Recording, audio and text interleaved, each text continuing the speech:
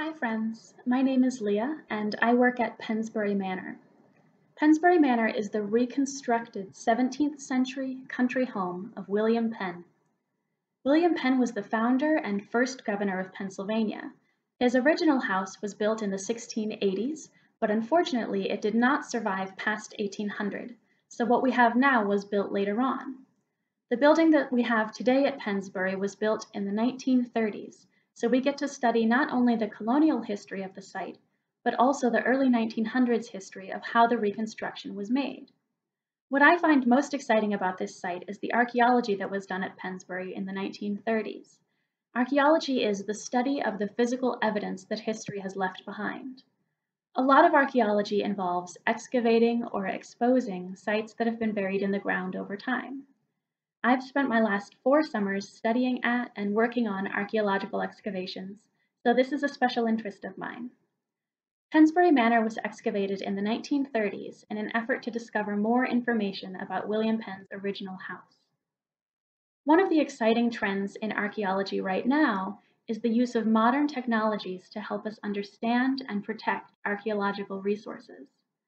Archaeological sites and artifacts are often called non-renewable resources because they are a source of information that cannot be replaced.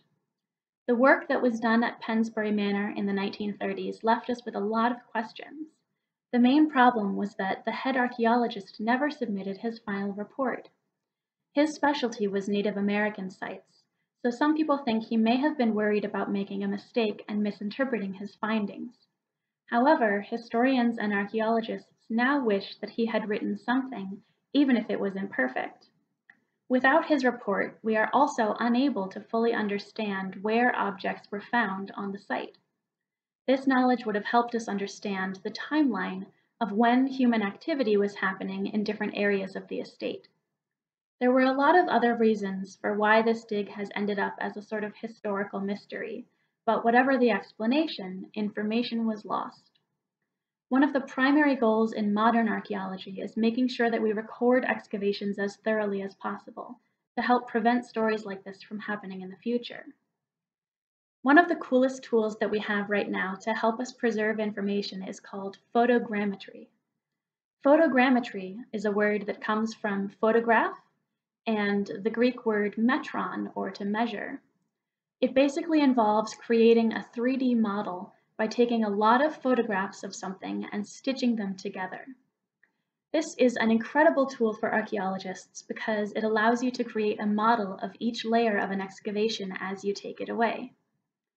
While there are some things you can't capture in a model like this, it still provides us with more information than a simple photograph. You can also make models of artifacts that you find as well. The main purpose of recording data this carefully is to make sure that other researchers, either now or in the future, will be able to look at what you found and understand it. They might even be able to use their knowledge to interpret the site in a new way.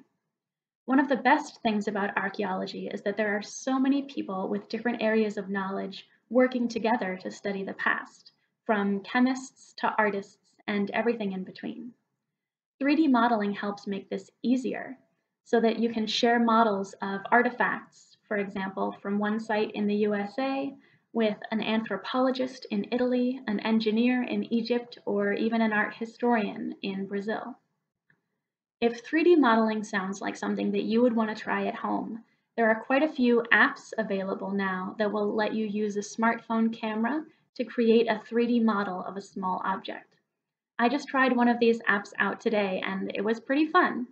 The app that I tried is a free one. It's called Clone, spelled with a Q.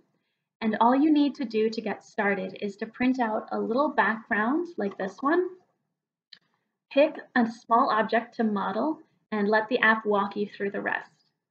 Now, if you want to explore what sort of 3D models are already out there, the most popular site for sharing them is called Sketchfab. So if you find this interesting, you can explore models of things ranging from the Eiffel Tower to Pikachu. And above all else, stay curious.